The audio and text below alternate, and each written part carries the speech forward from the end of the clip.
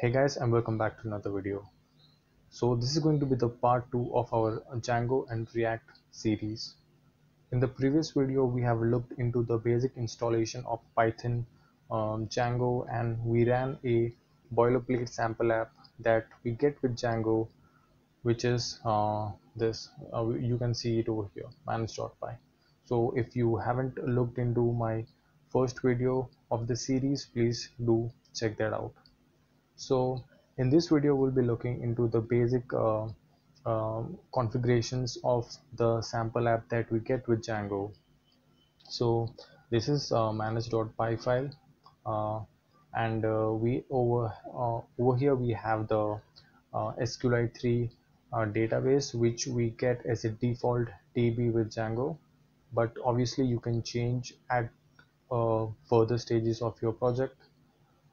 This is my backend uh, folder, and within this you have your certain files which is required for your Django project.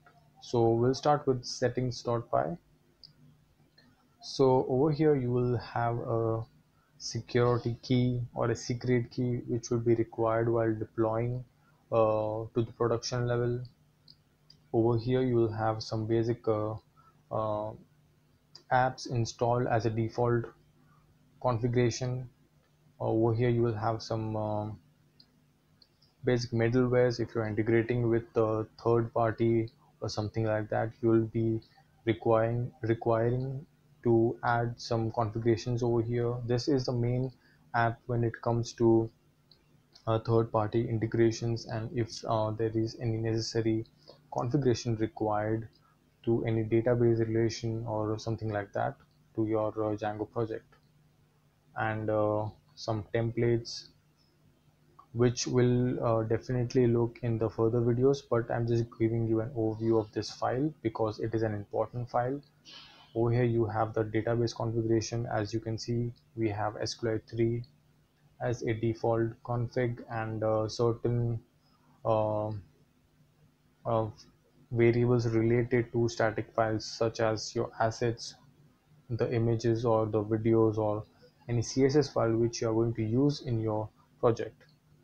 So this is the settings.py file. This will be very helpful in the future videos, so make sure if you have any doubt regarding this, you look into the documentation, and also you can comment down below for any queries. So moving on to urls.py. So whatever URLs you use for your project will be mentioned over here. So all the URLs which you will be using or you will be creating for your apps or your project are being mentioned or included in this file. So it goes through this file only. So this is the project urls.py, but if you create your individual apps, within that also you can provide urls.py. So it is a way in which you tell your apps that, yeah, include this URL as well for my project. So yeah, definitely we'll look this more deeper in the future videos, but this was just an overview of the URLs, and these are some files related to which are not much important. And this is your manage.py. This is very important to run your server, and basic configurations which goes through Django is required into this. Yeah, so this was the basic structure of your Django project. We have still not created any apps, so we'll do that in the further videos, but this is the least you can get started with. So this was it, and certain commands that will be very helpful for you guys to dig into is Django admin help. So Django admin help will provide you all the commands which are required to build your project or your app. As you can see over here, we have our start project command, will have the run server command. So all the basic commands required to build a Django app will be available over here, so you can just type in Django admin help. So yeah, this is the one point I missed in the previous video, so it is going to be helpful. Yeah, so let me just clear this out, and let's run the server again to make sure our application is up and running. So the command for that will be python 3 manage.py run server. So this will start your server over here. So as you can see, we have our application up and running on port number 8000. So this is your basic Django app.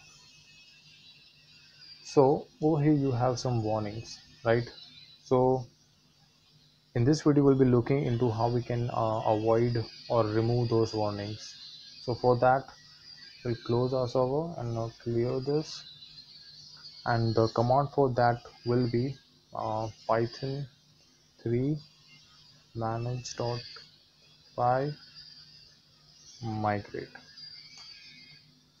So what this command will do is that all the existing changes which you have done in your project will be applied to the Django settings, and it will migrate all the assets or CSS file related static assets basically to your Django app, and it will tell that yes, this is the changes which I've done to my project, and you can migrate this to my project or app, whatever it can be. So now let's see manage dot yeah, run server. So we have no warnings or errors now, as we have migrated everything to our Django project. So this is one important point if you want to uh, get with the flow. So let's close this. So this migrate command will be required in each and every step you as you proceed forward with your Django project, even while providing any static URLs or database related changes or static assets. So make sure you run this command whenever you make any changes to your project or add something into it. So yeah, this was one important point. And now we'll be looking into the admin panel. So Django is a very powerful backend, and most of the stuff is pretty much inbuilt within Django. So one of those utilities is admin panel. So uh, we'll be looking into that in a minute. So let's run the server. Python 3 manage.py run server. Let's open up the port in the browser. So over here you can see our project is up and running, but let's navigate to /admin. So over here you have the Django administration panel, but over here you can see that you don't have a username or password until now, right? So as you can see, this is up and running. Let's see where this route is coming from. As you can see, this is the admin/urls, which is inbuilt within Django, so you don't have to mention that. But as you can see over here, this /admin is coming from the URLs from the backend itself, right?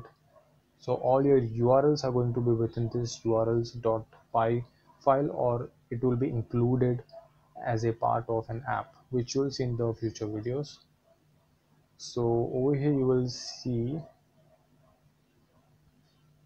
the default app install as an admin. So this is also something which you get default with Django. So yeah, this is a point to note. So this is your panel, but how you can log into this, right? You don't have any credentials until now, but for that you have to follow along with me. So let's close the server and let's create some username and password for your Django admin panel. So let's clear this, and the command for this will be python 3 manage.py create super user and hit enter. So over here you will be prompted to provide your username. You can provide admin, and if you want to provide an email address, you can do that as well, and a password. Let's provide a password. So the password is not yet visible, but it is in there. So let's enter admin key again. Okay, so the password is very small, but I'll just bypass that validation, because as you know, Django provides the security in build, and it is not accepting the password which I have given, but obviously you can bypass that. So you can just enter y, and let's see this. So super user created successfully. Now you have your admin credentials as you have provided above. Let's clear this and navigate to refresh this again. Okay, so let's run the server first,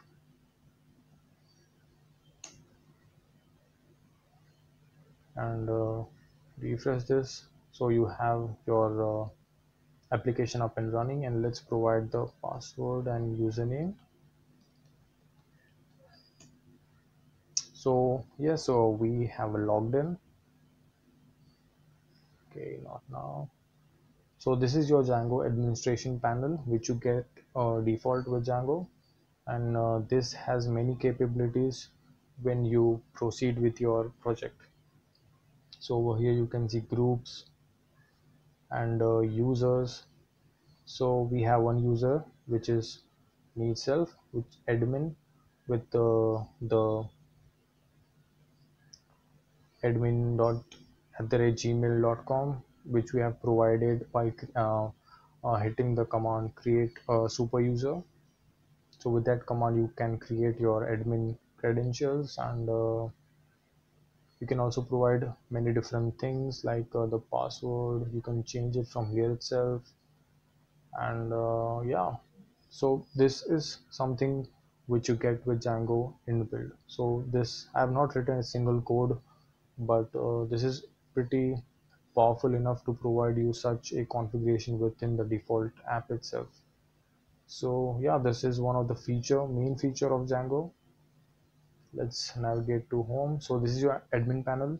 Make sure you create a super user with good credentials and high security password, and keep that in handy. It will be required in our future videos. So let's you can also change your password from here itself, but you must know your old password.